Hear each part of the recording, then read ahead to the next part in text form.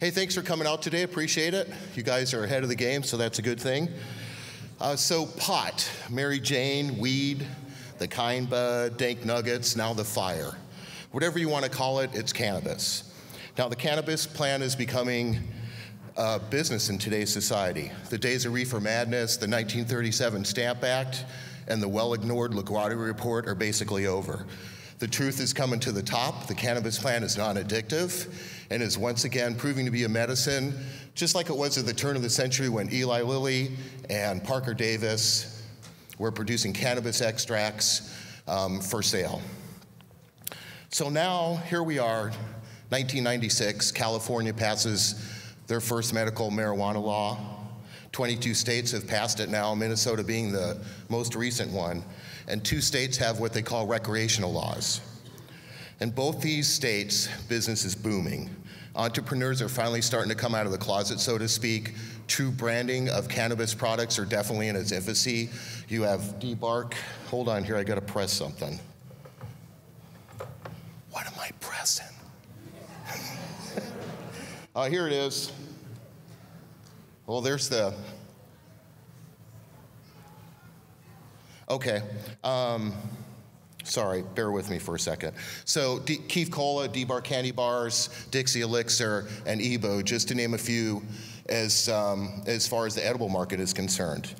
Kyle Cushman, who is an 8-time Cannabis Cup winner, he's come out with his own fertilizer line that he just released it about 2 months ago. Basically, Kyle's been developing this for years.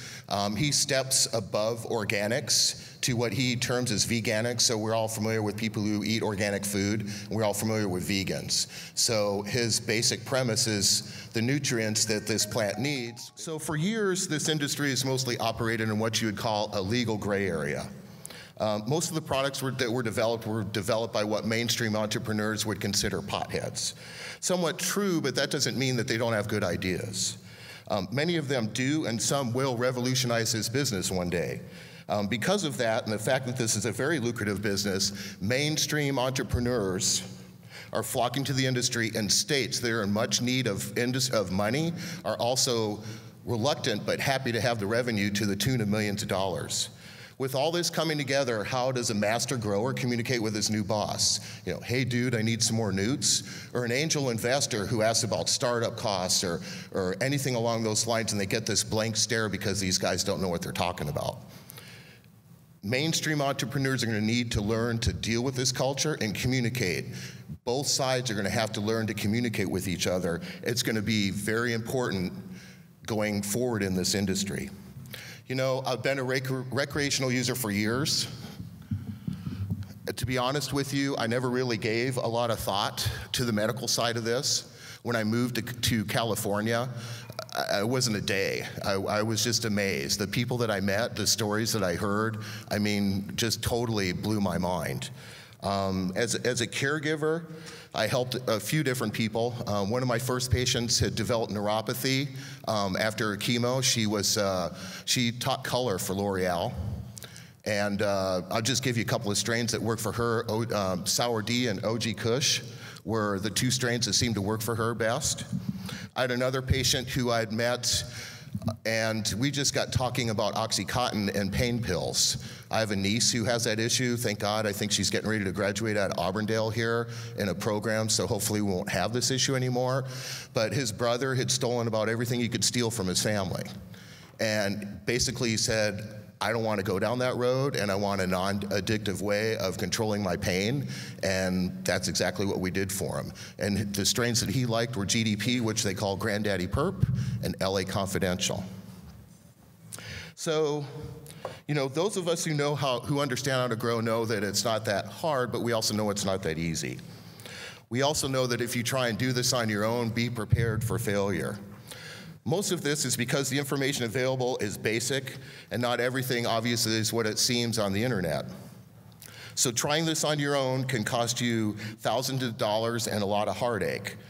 Just so you know, I've helped plenty of gardeners who have failed 1, 2, 3 times that have come to me for help. And they thought they knew how to grow this plant, and they know how to grow plants. But the difference is that the cannabis plant is a very unique plant.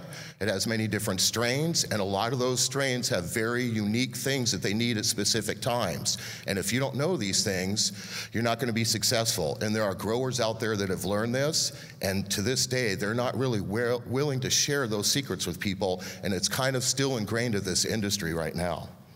So I'll give you an example. I was looking at some property with a client the other day.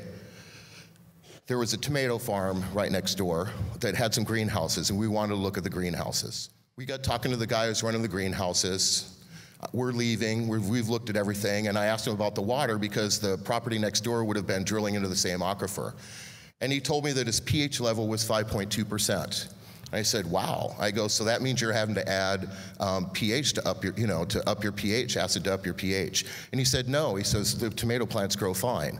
Of course, this is a guy who has a friend in Canada who grows tomatoes and also grows cannabis.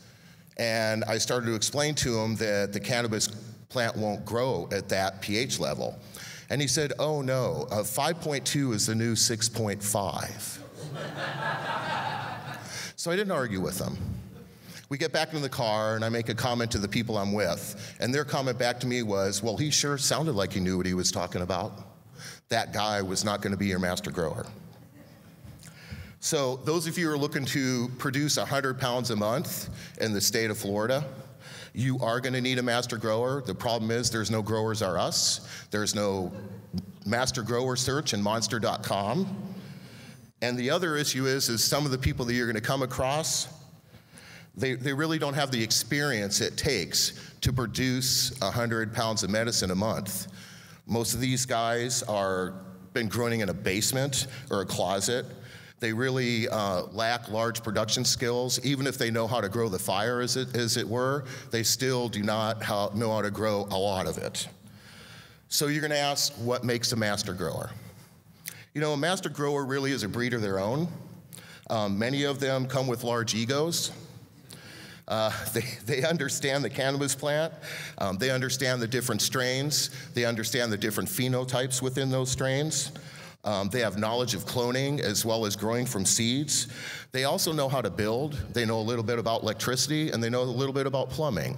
So if I were to really put it all together, I'd say a master grower is like a well-rounded handyman who knows how to grow great cannabis. So looking for a master grower with a large plant count is something that you're going to be looking for. This person should basically be taking a rundown every 60 to 65 days, basing on the strains. This experience will give him the ability to produce what you need to produce. This person should also have some outdoor cultivation experience. Growing on a large level like this is the person that's going to be able to produce the clones and produce the product and get the production going that you need to keep an ongoing production. You just don't put a seed in the ground, grow it, cut it down, put another seed in the ground, grow it and cut it down. It doesn't work that way. So, I've been in this industry for years. I've been cultivating for over 20 years. I have experience with setting up large rooms as well as large warehouses. I've been a bud tender, and I've been a caregiver. So when you add all these things up, that's your master grower. That's what you're looking for. This master grower, he's going to be the guy that's going to be able to lead you through what you need to do to set your warehouse up properly. He's the guy who's going to work with your HVAC people to make sure that your temps and humidities are at the right level in your veg room or your flower room. Make sure the room that you are curing your medicine in is properly temped and humidized as well. You're also going to probably want to look at making sure you have an electrician, make sure that you're electrically compliant. So those are things you want to look at. It's also, and there's also going to be a lot of other issues you're going to look at in a large grow. I'm just going to touch on them real briefly. One of them is zoning.